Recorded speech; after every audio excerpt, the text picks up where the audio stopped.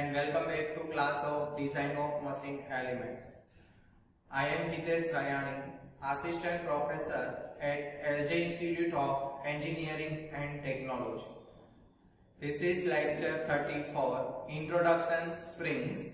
The learning outcomes of these lectures is to learn the introductions regarding springs like definitions of springs, applications of spring, types of spring, and whatever the terminologies used in spring. So in these lectures we learn all these basics regarding the spring.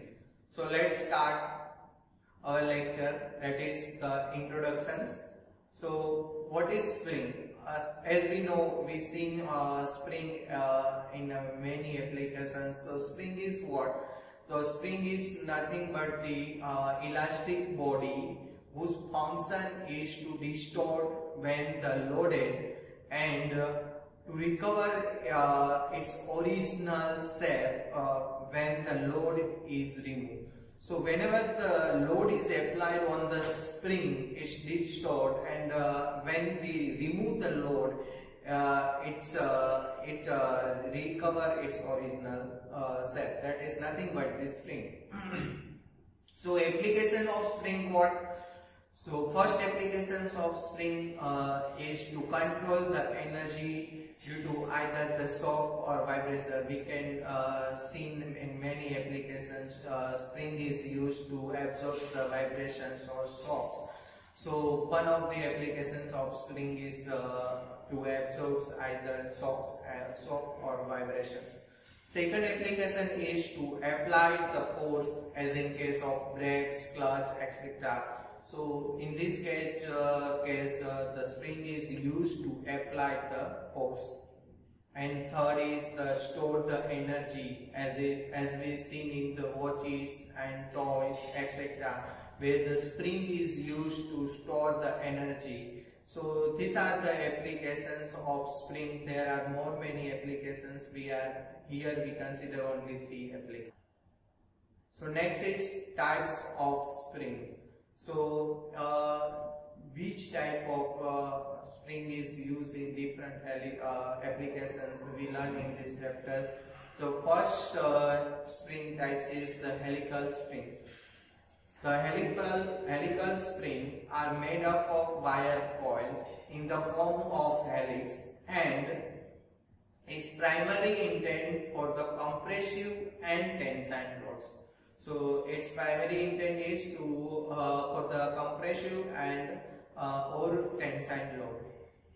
The cross section of the wire from which the helical spring is made may be either circular, rectangular, or square. So whatever the cross section of spring, you can choose according to the applications. So there are no any restrictions. There may be cross sections of spring wire is circular or square or rectangle.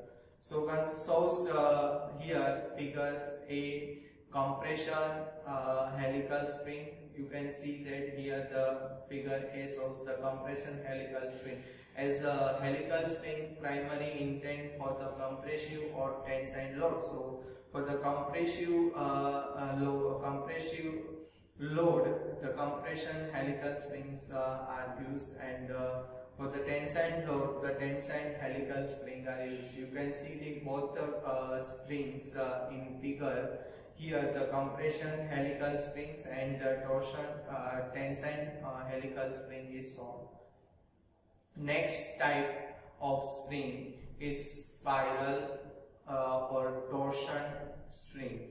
So there are torsion spring.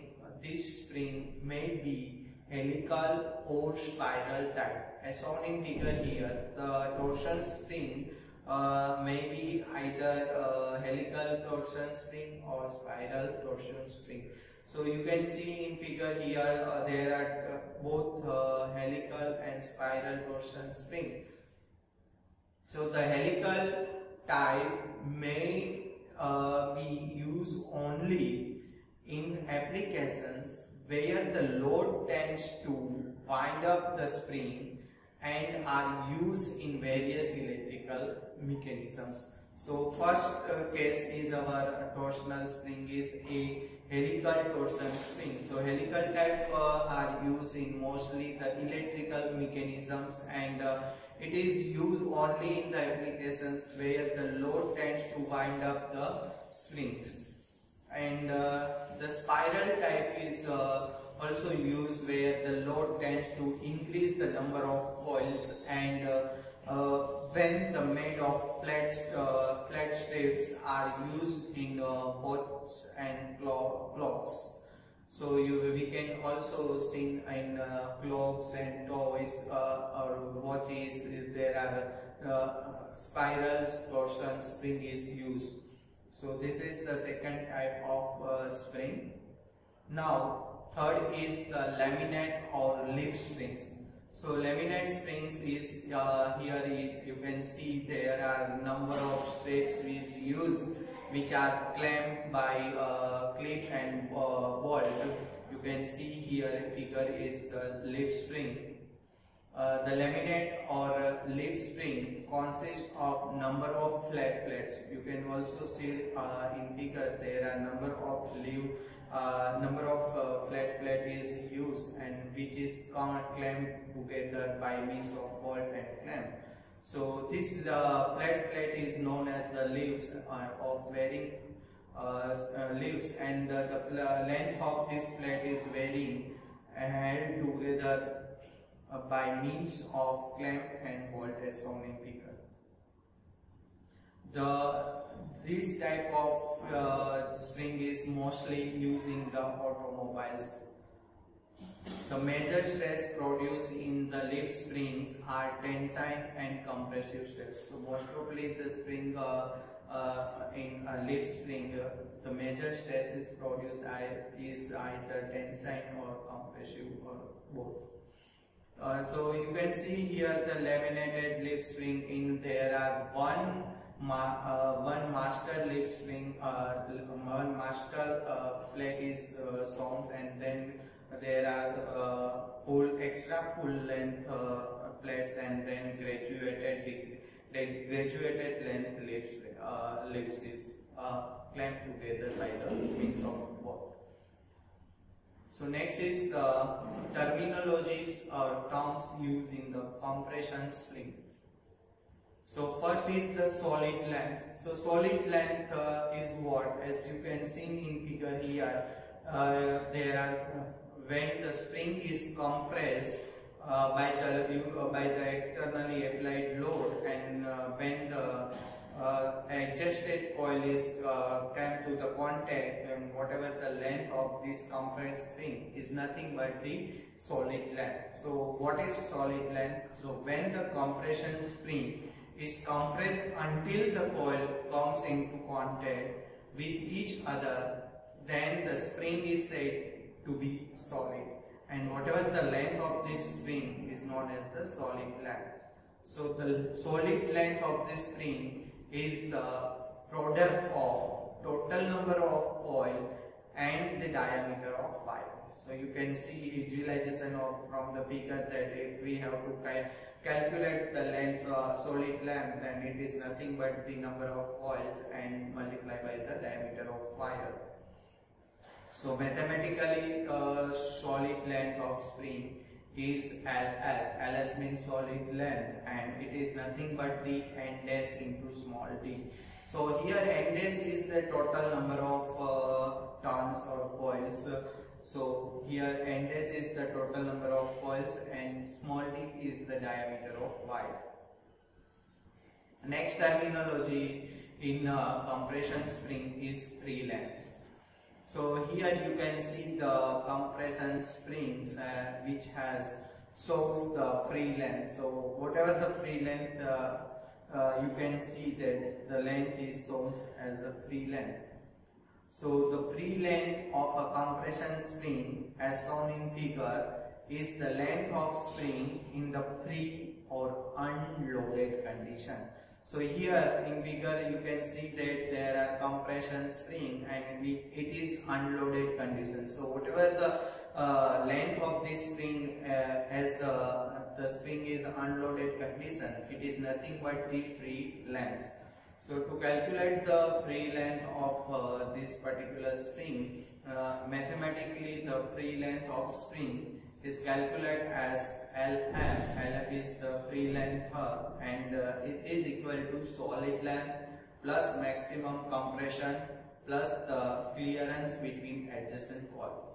So here LF is equal to, here solid length we know that it is n dash into small d, and the maximum compressions means delta max, and the clearance between the adjacent coil is if there are n dash number of coils and there are 1 mm gap between adjacent, then it is n dash minus 1 into 1.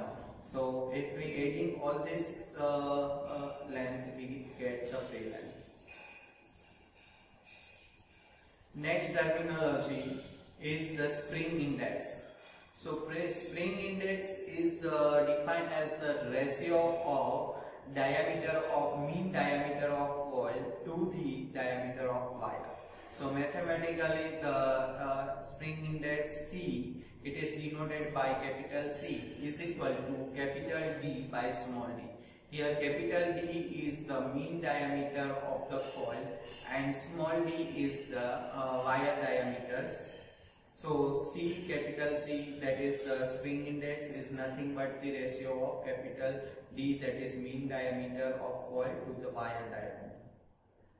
Next terminology is spring rate. So spring rate, or you can say the stiffness of springs or spring constant, is defined as the load required per unit deflection of the spring. So whatever you can take the spring and for the unit extensions or unit deflections of that spring, whatever the load is required, that is nothing but this spring rate or spring constant. So mathematically spring rate K or stiffness of spring K is equal to W by delta.